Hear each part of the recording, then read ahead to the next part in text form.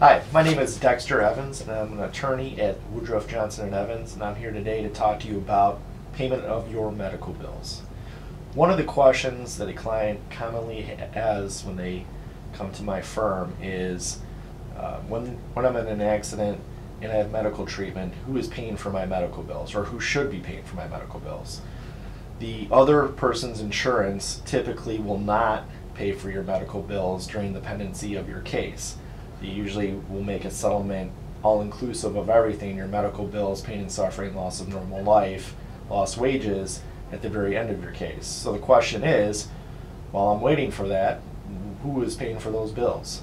And so there are a few sources that are the most common ones that you can look to pay your medical bills. The first one I recommend is to go through your health insurance. Why?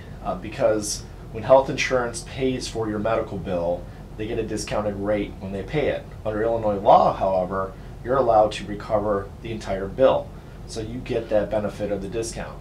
Additionally, most times when an insurance company pays for your medical bills, when they're seeking reimbursement, they have to reduce whatever they're seeking by 1/3 because you have an attorney working on the case. That is something called the common fund doctrine in Illinois. Sometimes your health insurance will not pay for a medical bill due to an accident. Other times a medical provider won't take health insurance because they know you have an accident and they want to put a lien on your case.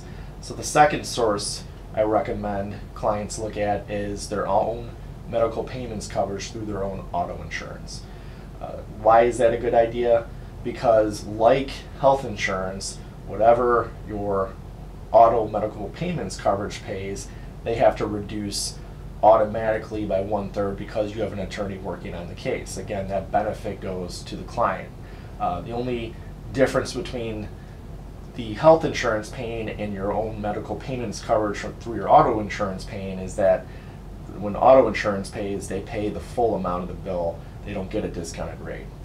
What if you don't have health insurance, or it won't pay, or you don't have auto medical payments coverage? The third way in which to have your bills taken care of is to ask them to put a lien on your case. Most times they will do that automatically. Sometimes you have to ask them to do it. Why would you want to have a lien put on your case? Because first, most of the time that will stop any type of collection efforts that could affect your credit.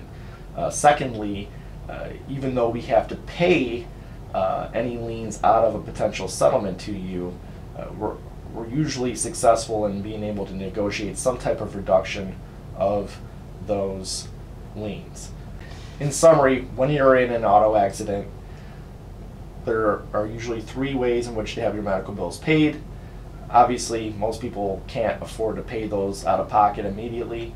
So the first source would be your health insurance. The second source would be your auto medical payments coverage. And the third way is to have a lien put on your case so that your attorney can try and negotiate a settlement of that lien to get you more money in your pocket.